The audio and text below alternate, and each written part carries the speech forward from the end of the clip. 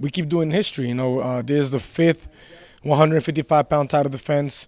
Even when we walked in here, we already had broke the record. Nobody has defended a title 4 times in BKFC history, and we just did it for the 5th time. So there's no way I can explain the feelings right now. Man, Tom surprised the hell out of me. I did not expect this type of war from that man. I made it dirty as possible because we wanted to put on a show, but man, he bring on the fight. I hit him with everything, and the man kept walking. I've never bled so much in a fight. I have 51 professional fights. This is the most you've ever seen me bleed in 51 professional fights. I came to fight today. I didn't come to box today. That's the difference between my face looking like this and how it normally looks when I fight. I care about the fans. I say, you know what, let me put on a show tonight. Let's close out the year right, and we did. 5-time 155-pound champion. 5.